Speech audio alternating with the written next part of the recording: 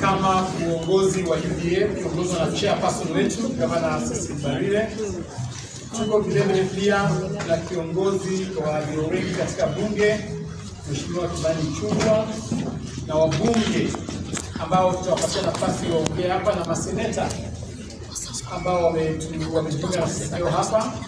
Leo tumekuja kwanza kongamana na jamii yetu ambayo inaishi nchi za ughaibuni.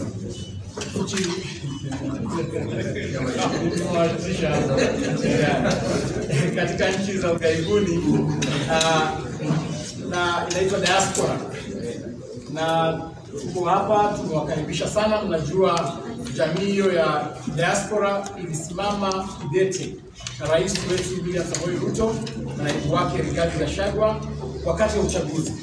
So leo tumekuja tu kwanza kukongamana nao, kusemezana nao na kuangalia ni jinsi gani chama chetu cha UDA kinaenda kuhakikisha kwamba kimetimiza ahadi ambazo tulipeana wakati wa campaign kwa masuala ya diaspora, mambo ya passports, mambo yao ya kurelease pesa katika nchi yetu ya Kenya na mambo mengine ambayo tumekubaliana na mengine ambayo tayari yameanza kufanywa na rais wetu mpendwa. So tutawapatia pia nafasi, wataweza kutuongelesha, lakini vile vile tumekuja hapa pia kukashifu yale maandamano ambayo yalifanyika jana yakiongozwa na wale wenzetu wa kule Azimio. Tungependa kusema kama chama kwamba sisi kama serikali tunafanya yote yawezekanayo kuhakikisha kwamba tumesaidia nchi hii imerudi mahali ilikuwa mwaka wa 2013, lakini tunarejeshwa nyuma na ile maandamano ambayo sio ya amani. Uliona jana wakibomoa critical infrastructure, ile super highway yetu, ile express highway yetu imebomolewa. Tunasema kwamba Raila Odinga, sio lazima upoteze maisha ya vijana wetu, sio lazima uharibu mali ya watu wetu ndio uonekane kwamba unaweza ongoza Kenya. Tafadhali Raila, kuna mambo ambayo haezi badilika na inafaa tuambiane ukweli. Jambo la kwanza ni lazima ukubali kwamba William Ruto ndio rais 2022 hadi 2032. Hiyo tukubaliane hivyo kwanza. Hiyo haiwezi badilika kwa sababu IEBC ilishamtambua kama rais wa jamhuri. So hata ukifanya maandamano kiasi gani, usijifiche nyuma ya kuandamana ati bei ya unga imepanda. Bei ya maisha na gharama maisha imepanda dunia nzima. These are global problem. And therefore upatie rais wetu nafasi aweze panga serikali yake, aweze saidia wananchi wa Kenya. And therefore tunasema kwamba tunakashifu vilivyo, na tunasema hatutazidi kuruhusu mambo haya yaendelee. Tumekuwa very tolerant, tumeweza ongea, lakini sasa tumepanga. Tukasema kwamba ni lazima tusaidie wanabiashara wetu ambao biashara yao inaharibiwa kule Kitengela na nchi yote. Ni lazima tusaidie wale vijana ambao wanapoteza maisha, na tumeweka mikakati ya kutosha kuhakikisha jambo kama hilo ambalo lilifanyika jana halitafanyika tena. So chairperson wetu ataweza peana official statement ya chama, alafu ile umalio itatuongea, tuwe na mtu mmoja kutoka katika nchi za ughaibuni, alafu viongozi wetu wote watasema neno angalau waweze kashifu tendo hilo. Asanteni. Very much good evening everyone and the members of the media. This is the statement by the UDA party on the heinous atrocities observed during Maandamano yesterday, the 12th of July 2023. Our attention has been drawn by the orgy of violence leading to death and wanton destruction of property resulting from protests called by the Azimio leader Raila Odinga. UDA party condemns in the strongest terms possible their abhorrent acts of violence and the destruction of property perpetuated in the name of protests. We note with concern that unlike before, when the well-orchestrated violence was witnessed in some predictable parts of the country, the perpetrators of these heinous crimes imported the mayhem to other parts of the country. It concerns us that the protests and acts of hooliganism were well organized and exported to parts of Makueni, Machakos, Nyeri, Kirinyaga, and Kisii, which have traditionally remained calm, but where violence and death were reported. Overall, the protest resulted in the following. 1. 9 lives were lost in Mlolongo and Kitengela. 2. Destruction and looting of Eastmart and Quickmart supermarkets in Kitengela and Mlolongo. 3. Attack on the Kitengela Chiefs Camp. 4. More than 36 injured and hospitalized. 5. KEPSA has estimated that Kenya is losing, on average, 3 billion every day of violence out of the violent demonstrations.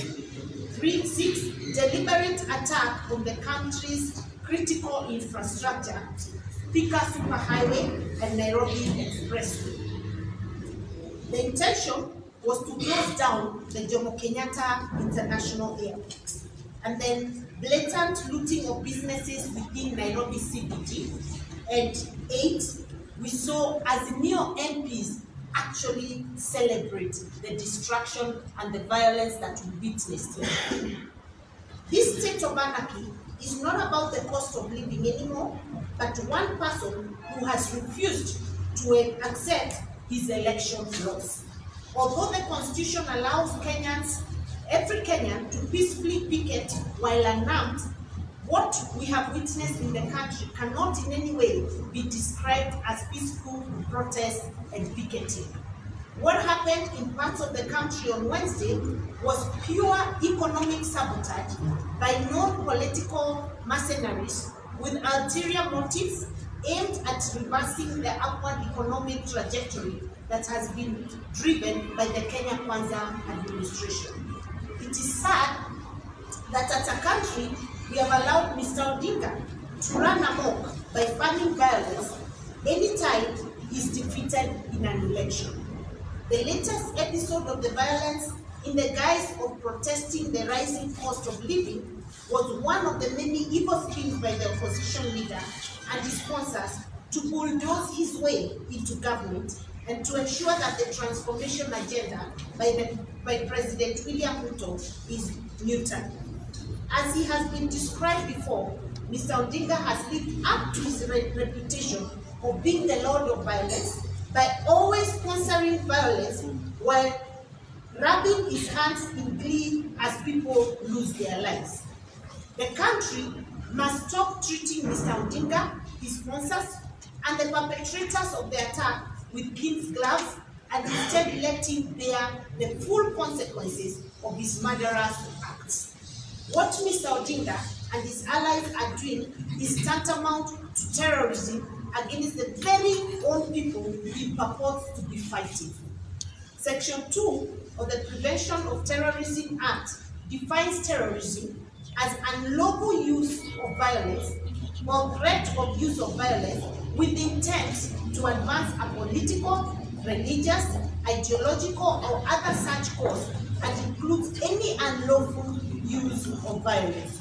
It is therefore clear that as neo-leaders behind the wanton destruction of property and acts of lawlessness and loss of lives are guilty of terrorism and must be held to account.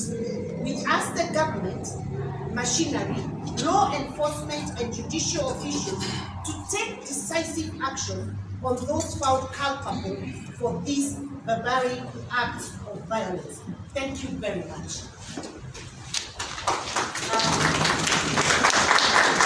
I now ask the majority leader of the National Assembly, Honorable Kimani Ichung'wah, to add on the rest. So she makes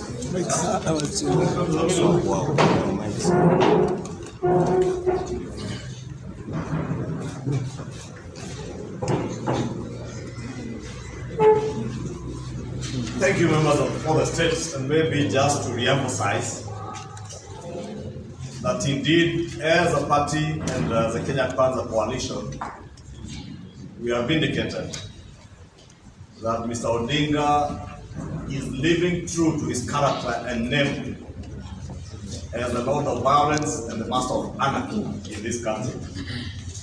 So we wish to state that what we have seen and what has been christened as protests picketing and demonstrations over the cost of living have nothing to do with peaceful protests, have nothing to do with peaceful demonstrations, nor picketing, but what we are now witnessing as a country is a campaign of anarchy and economic sabotage that is sponsored by the masters of state capture, who to date are yet to believe that their puppet in the last general elections lost the election.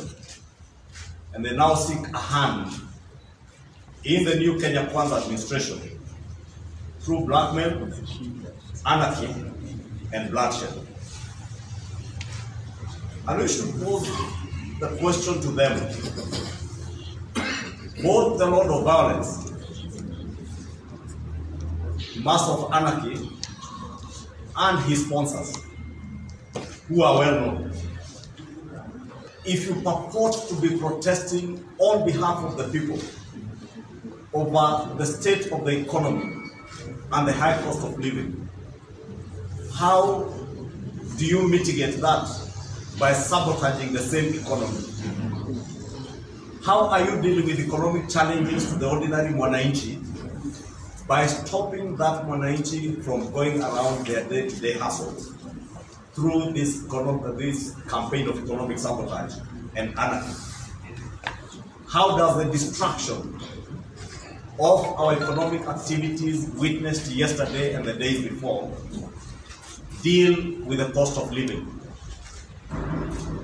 It is quite clear that after every election, Mr. Odinga has found it fit to use bloodshed and anarchy to negotiate himself into power.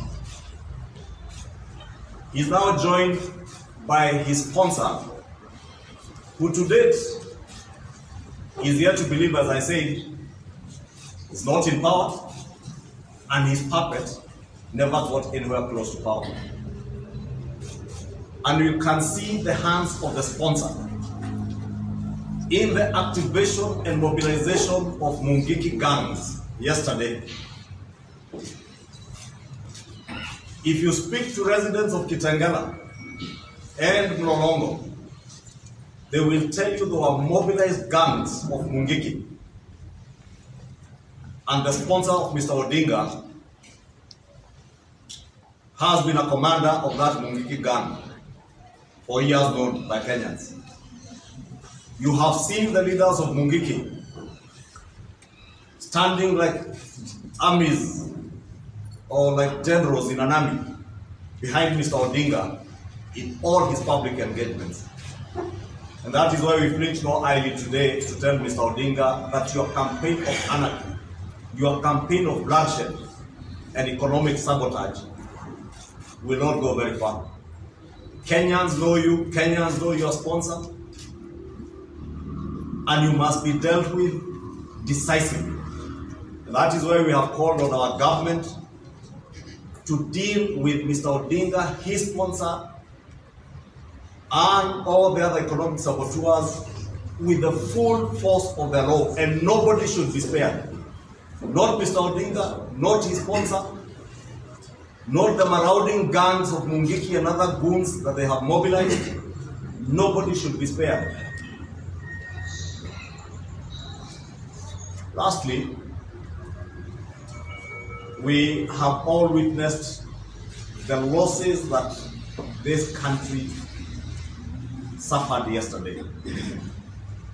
From young children who had to suffer because people are running into schools, to students and young people yesterday who could not make it to their schools, all in the guise, as I said, of peaceful demonstrations. There was nothing peaceful in the demonstrations. Mr. Odinga has no history of ever holding any peaceful demonstration anywhere in this country.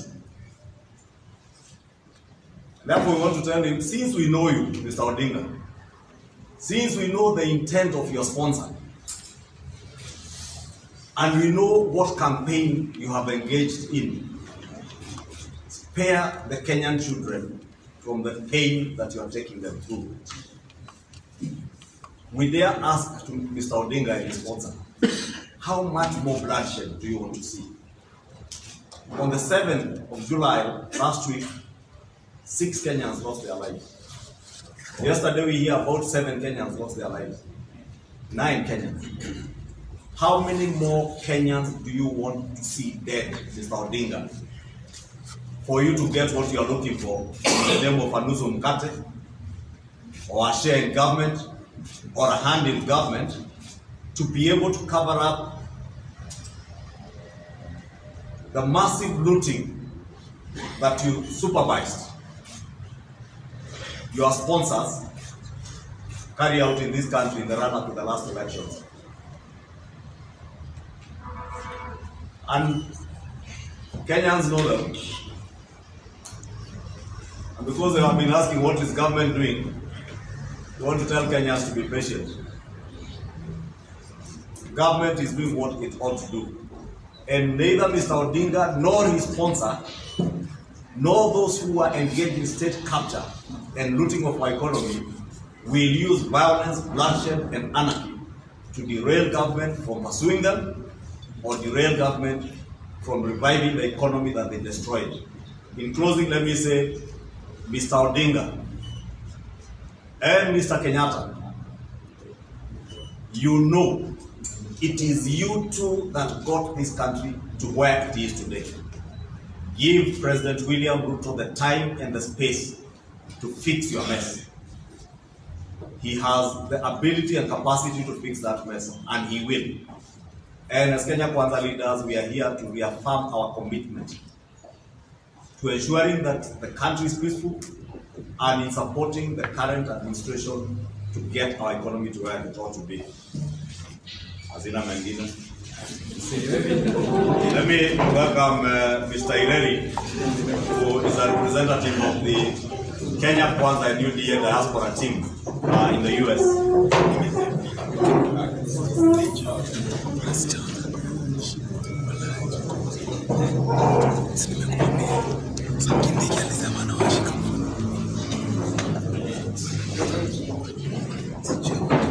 Asanteni sana. Kwa majina mimi naitwa Samuel Ireri. Natoka mahali panaitwa Siakago, with the tallest member of parliament, I guess, from where our chairperson leads the Embu County. But my residence currently is in Minnesota, and we came as a team from all the states and diaspora to come and first and foremost show some support and be very thankful.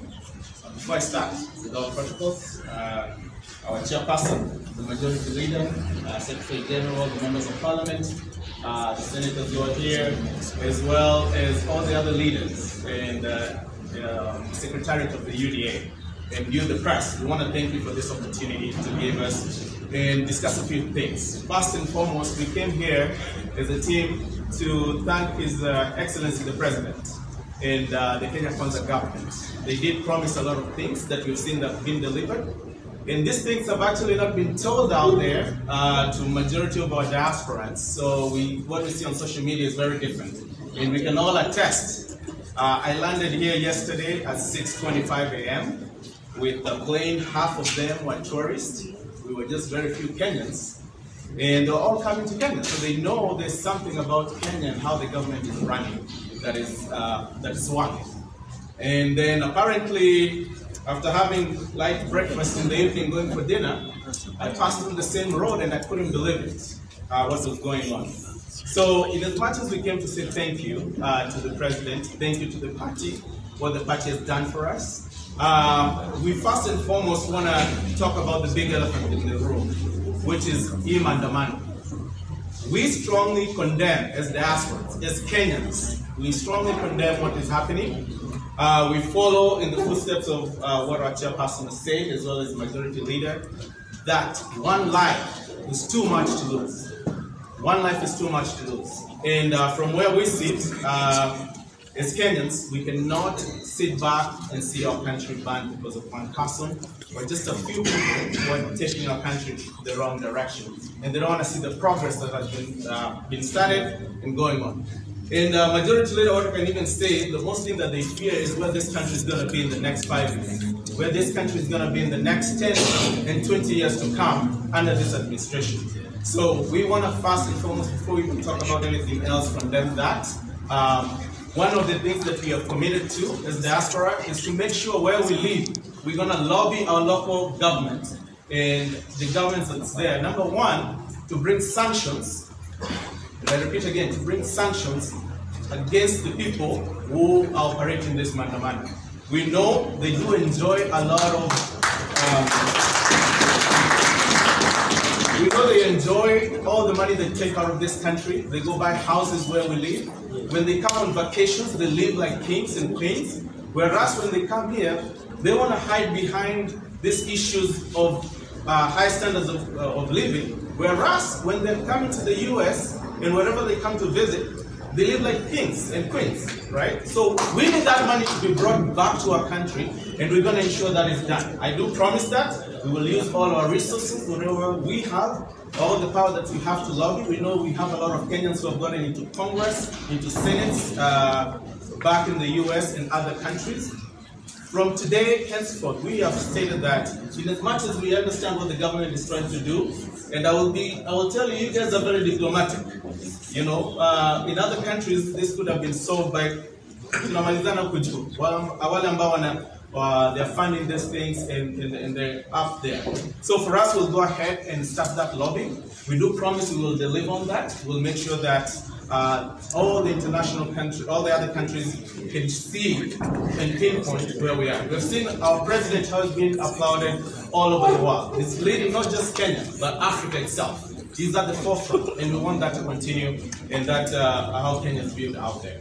Now coming back to what brought us here, as I mentioned, we came here as a team, the leadership team from diaspora. We have our UDA and Kenya Kwanza leadership that, we all came here. And the key thing was to thank the president because we have seen he has delivered on what he promised the diaspora when it came to the plan. One of the key things that we've been fighting for as diaspora is to have a department of diaspora affairs that can deal with our own issues. Because the bureaucracy was too much when we were going through all the government offices. Now we have a PS, Madam Rosalyn Njogu, who's one of our own. And we thank that the president for that. We've seen what has come with it. We just wrapped up mobile services, consular services. Over 3,000 Kenyans were given passports right away. We also had over 1,112 IDs delivered within a very short period of time. One thing that also even changed, we did see that our kids who were born in a different country were able to go ahead and bypass some of the things, the bureaucracies that were there for them to gain Kenyan ID. And I do promise you one thing we're doing in this case is to ensure that they know their motherland, they're able to visit here, they're able to start investing here, putting their money here, and Kenya to continue. On the other side too, we also want to thank the office, our chairperson, that you have recognized diaspora is key part. And no other party has done this, where we have been given a director for diaspora affairs. We do thank you very much for that. He's one of our own. He's also a diasporan, and we have seen the work that he has already started doing, that he's doing a wonderful job. We also want to partner up with our party, not just to ensure that it's the biggest party, the most known party, the party that will outlive us, but it's a party that where other countries can come and benchmark about this party. We have seen, as you can see, the leadership of our party is young people. Even the leadership that we have for Kenya Kwanza in diaspora is also a majority of them are young people too as well. So we have a vision, we see where our party is going, and we thank His Excellency, the President and the Deputy President, as well as our Chair, for leading us in the right direction. A very small thank you that we did, that we couldn't do much, especially for the party. We decided, as you can all see, we have construction going on. So we decided, first and foremost, we're going to go ahead and just furnish the office of the President and the Deputy President. Make sure that when he comes here, and when he comes and sits on his desk, he can remember diaspora. And he can see that we worked hard for him, we worked hard for this government, and we're thankful where it's taking this country in the direction that it's taking the country. The other thing too, just to wrap up on this, is to ensure that we as a party have committed. We will, whatever happens here, hapa nyumbani, on the party grassroots, we're also doing it in diaspora. Our members of diaspora, you know, they remit a lot of money back to Kenya, and we want to make sure that they feel they're part of this economy. And by doing that, is the party starting, sisi wenyewe, charity starts at home. Whatever we're duplicating here, we want to put it on a bigger platform. So all diaspora, regardless of party affiliation, they feel that this government is working for them. Because they can feel that. Those people who got the passports and IDs are not just Kenya Kwanza people. They are all Kenyans, and we'll ensure that the party continues to deliver with that. With that, we want to thank you very much. You posted us very well, and let's keep the work going. And we also thank the president for that.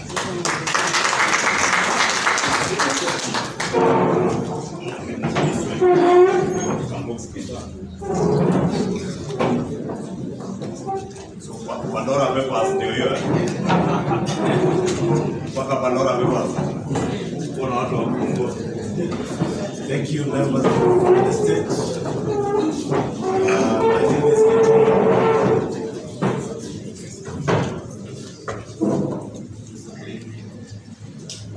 Thank you members of the state. My name is Gitonga Mukonji. I'm the member of parliament of Manyata constituency in Lembu. I'm also the organizing secretary, Kenya Young Parliamentarian Association. And I want to take this opportunity first to congratulate our diaspora people for their warm show of goodwill to the government. And at the same time, I want to actually say congratulations to our police officers because of showing resilience during yesterday planned hooliganism. I also want to say congratulations to our president because he has shown a face of mercy when dealing with this gentleman called Raila Odinga. I want to say that it is a big shame, and I want to say this as a young parliamentarian. It's a big shame that one of the people who claim to have fought for the second liberation is the one that is leading economic destruction. Yesterday, close to 1 billion Kenya shilling was lost. And this is the same money that is supposed to go and reduce the cost of living. I don't understand Raila Odinga for his call to have maandamanos and destruction of property at the same time, claiming and telling the government to reduce on the cost of living. That is double standard, and it should be called out. At the same time, I want to say that we need to actually take a step at this country, that anybody who is involved in issues that involve destruction of this country should not be given a chance to vie for presidency or any other seat ever again. And by that I mean, we have seen people who vied for presidency, including people like Wanjakoya, moving around trying to tell our young people to take banking. It's a big shame, and we have to condemn it in the strongest term possible. Thank you very much.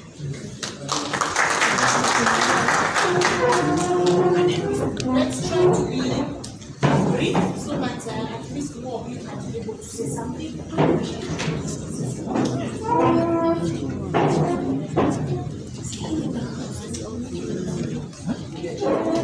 But let's each take one minute so that. Yes, thank you. Our chair. Most welcome our other states. My name is Raila Odinga, Member of Parliament of the South African Legislative Assembly.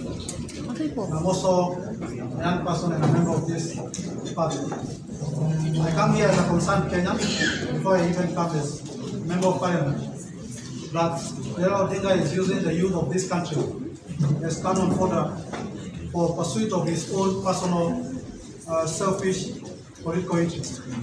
And we are going to call him out and tell him that there's a generation, we are not ready to be used We are not ready to be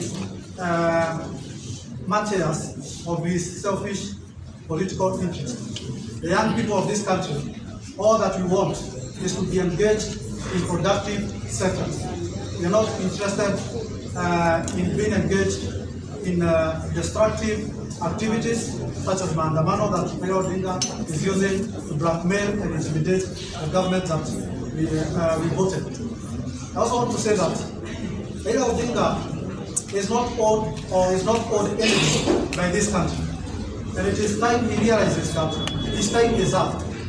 He needs to retire because this is the fifth step for presidency that he has actually lost. He needs to usher in a new generation, not using young people as protesters or as people that he can use to blackmail government and pursue his political interests. It is time that he sees young people as people that can lead this country, the productive areas of development of our nation. Thank you very much.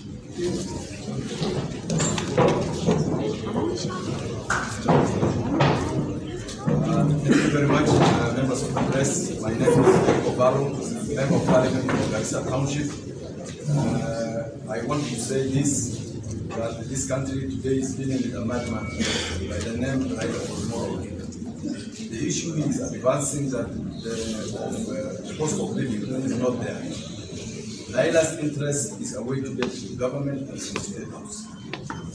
And he must understand, and we want to bring his attention that will not happen. The State House is being occupied by a gentleman by the name Honorable William Samoei for the next 5 years, or maybe even 10 years. You also remember that in the last government, after 2017 election, after the handshake, the current president, who was the deputy president, who was holding a constitutional office, was technically knocked out of that office by this group.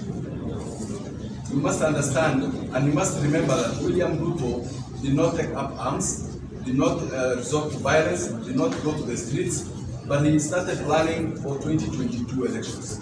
What Raila needs to do is to prepare for himself for 2027 elections, not to bring violence to our country. Again, those who are protesting, claiming that it is their right to protest, must also understand we other Kenyans also have our rights. Their rights to protest stops at where ours begins. Yesterday, we did not go to school. Our kids didn't go to school. That means they are interfering with our rights. We couldn't come to work. They were intimidating us. They were destroying properties that is for public use, which I was supposed to use, but I couldn't use because of the violence they have committed against us. We are asking the police to protect us from these groups who are hired and sponsored by Raila Odinga. Thank you very much. Thank you very much. My name is Kagombe, Member of Parliament from the South. And I want to tell Raila Odinga, the unpleasant sound that Raila is emitting as he hops from one Azimio gathering to another is a little tiny app, the sound of a laptop. It cannot deter any government from doing its work. And I want to say, the love affair between Mr. Odinga and Mr. Odinga is fodder for thespians. We have seen everything that he's doing in this country just for self-aggrandizement. He has used our people. I want to tell you, we are tired now. And at this point, all the evil that have been perpetrated in this country have been done by him. And when I see Mr. Kalonzo and Mother Karua and Raila Odinga, I see Mr. Here No Evil, Mrs. See No Evil, and Mr. Evil himself. We are not going to allow this. And this government is going to stand very still, and we're going to deal with you, Mr. Odinga. Hakuna mtu akona mtoto kwa mgongo hapa. Tomorrow, come again, we shall now deal with you. We are tired. We are trying to establish your capacity or lack thereof, and we have realized we have no capacity. We shall now deal with you. Thank you very much.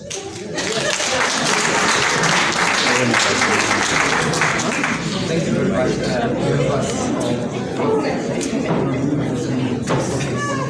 All right, thank you very much. My name is Wakili Sigates, in the Government County, and we've come here to condemn what we saw yesterday. We've come here to affirm the position that Kenya Kwanza, we have a firm government in office, and there is no something that is most likely to come all the What we witnessed yesterday is akin to terrorism. and we are asking Raila Odinga and his team that time is up for them to accept the fact that they lost the election and they are in the opposition. They have an important role to do, and if they are able to do it, we will not continue accepting the destruction of property and losing lives of very many innocent Kenyans. I sit in the bipartisan team that they have taken out, and we now understand why they called their members who sat with us and had issues if they were unwilling to have a conversation, all because their interest has all allowed them to create chaos in the name of seeking for the interest of Kenyans. Remember, they have not sent anything relevant to the interest of the Kenyans to Parliament.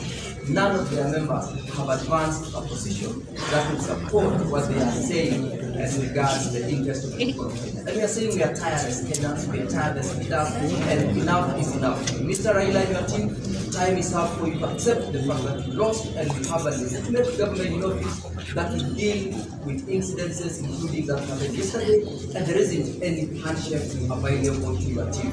I thank you all. I also want to have my voice on behalf of the people of Oibet constituency, where I said to tell Raila that you are mutated from being a leader and now you are becoming a bandit, and you are banding the lives of Honorable Mother Karwatiwala and your own grandparents. You should be staying at home and taking care of your grandchildren. You've come too much. We are tired. We are going to deal with you as a government. We are going to deal with you vertically and perpendicularly. We are going to stop this, and we are giving you a warning that you should stop it. Otherwise, your days are numbered.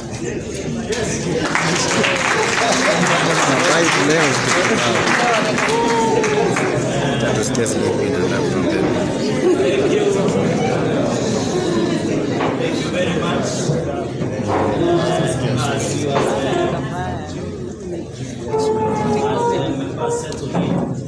Good evening. My name is Gerard Gay, Senator Nandi County.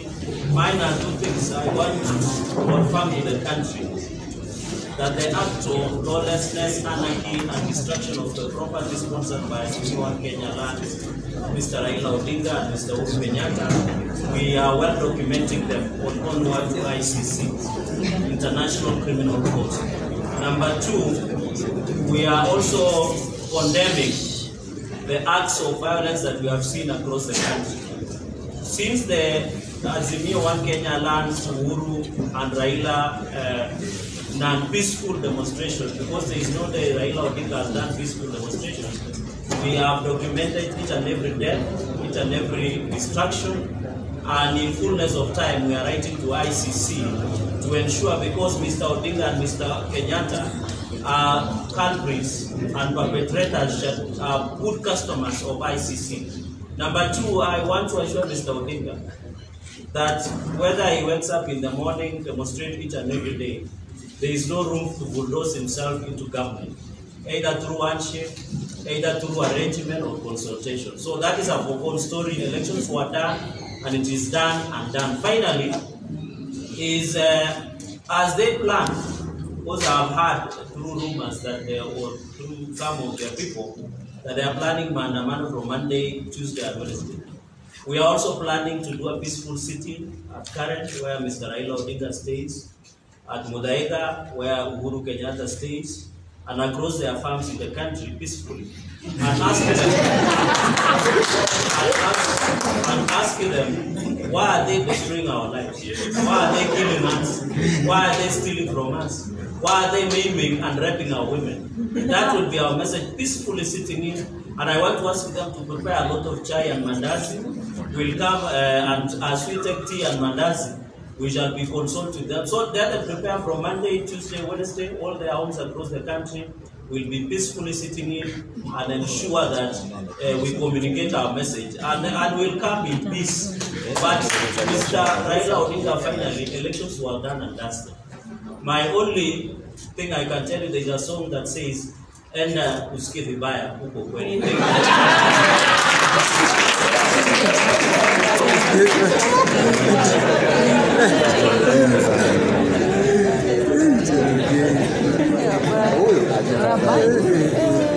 Wacha nibadilishe lugha kidogo, tutumie lugha yetu ya Kiswahili, na nianze na kusema ya kwamba ni jambo la kusikitisha sana kwa yale viongozi wa upinzani wanafanya, ambapo ni maandamano ambayo hayako katika katiba yetu. Maandamano ambayo yanafanya sio maandamano ya amani na sio maandamano ya haki.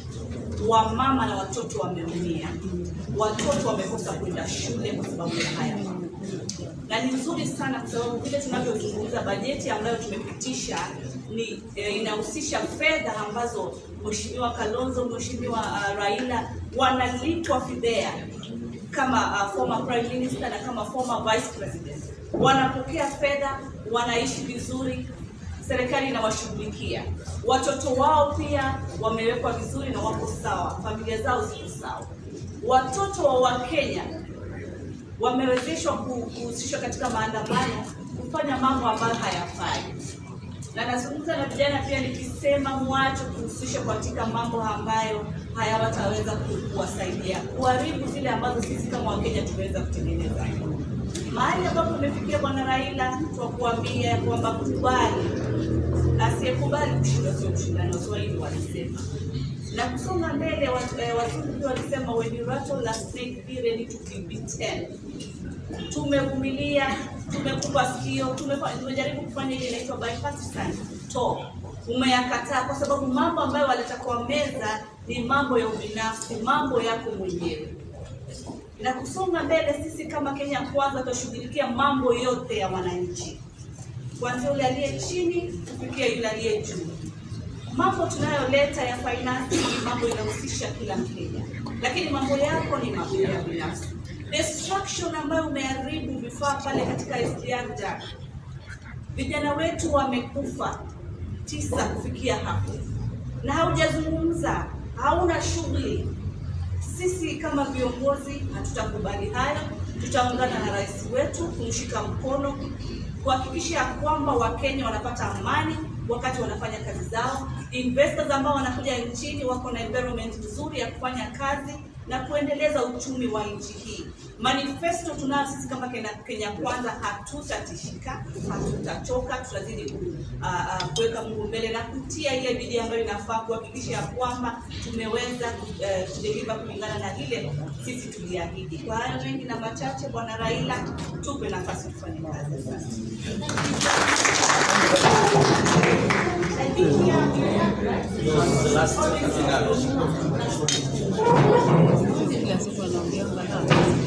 Anapelanga hewa kwa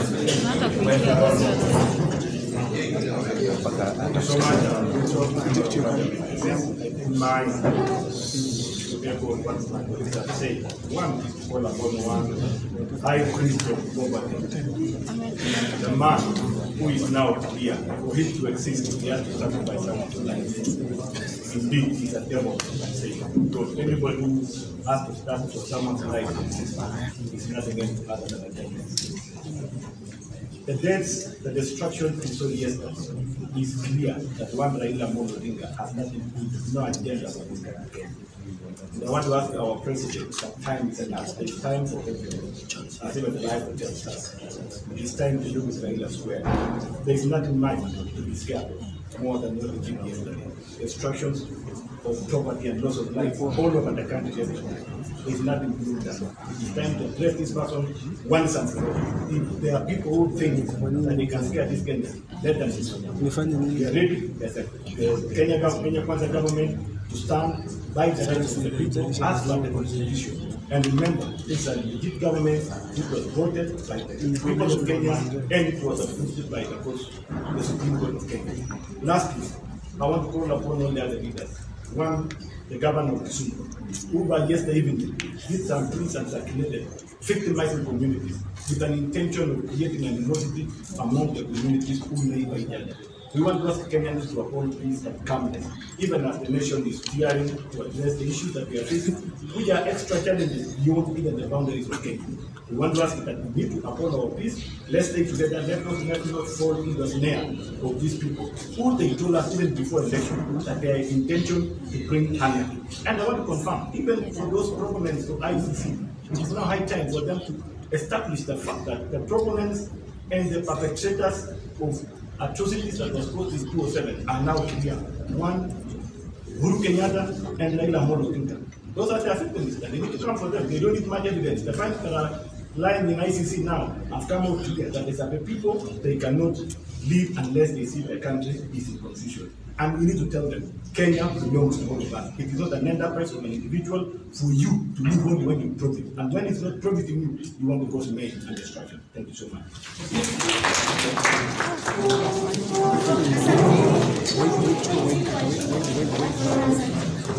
Good.